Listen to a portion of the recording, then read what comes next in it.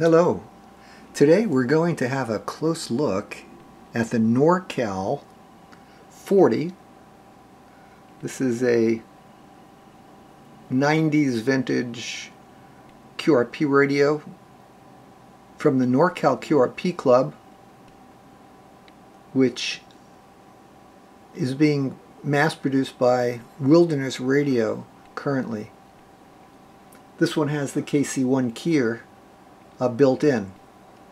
As you can see, it's about 4 inches wide, about the same deep, and about 2 inches high.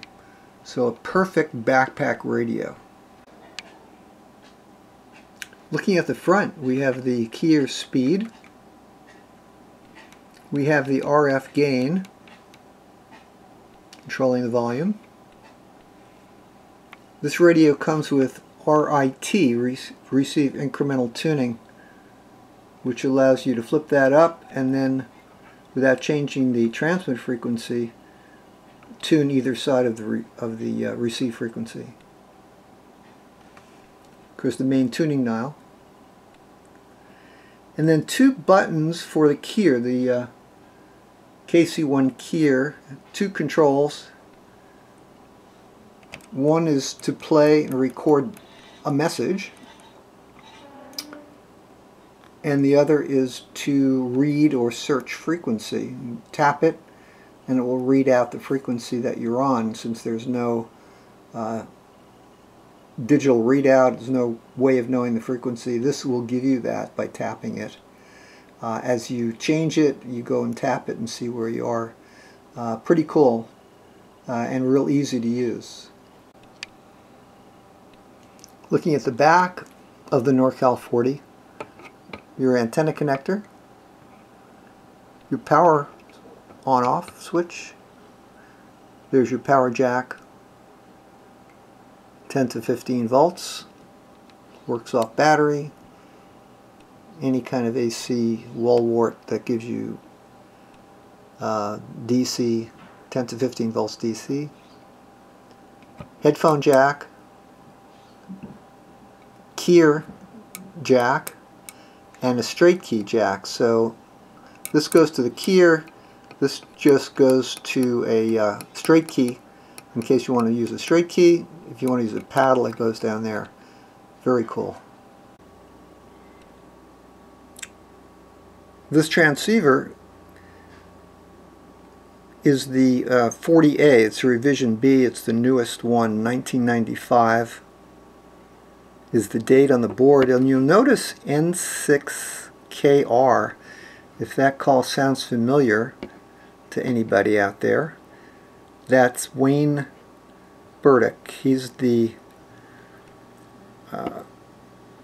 person who started, I guess, the co-owner of Elecraft. So this is his earlier design that he did for the Norcal Qrp Club. It's still just a wonderful radio for backpacking or even local QRP work.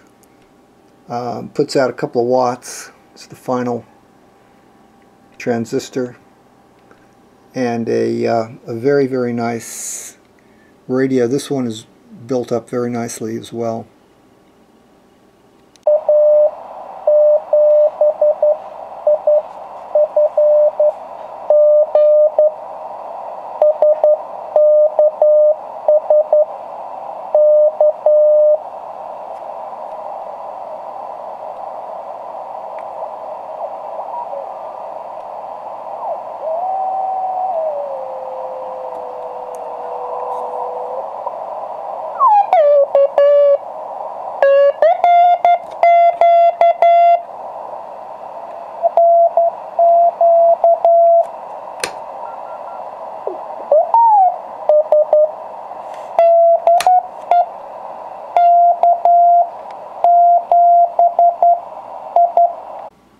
So in this setup, I've connected a little Radio Shack amplified speaker, and this really comes in handy in the field if you don't want to use a headset.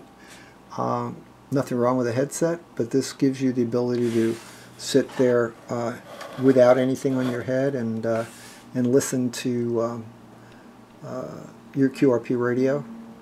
I of course like to use a watt meter.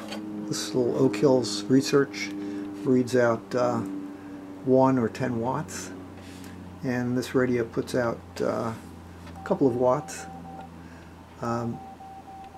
Really depends upon the SWR. My SWR is pretty high here, so I'm getting about 1.5 watts. Normally about 1.8 watts, something like that. So overall, very nice QRP radio for the field. Very enjoyable, easy to use, and easy to make contacts with. So have fun with your Norcal 40. Hope you enjoyed the little video here.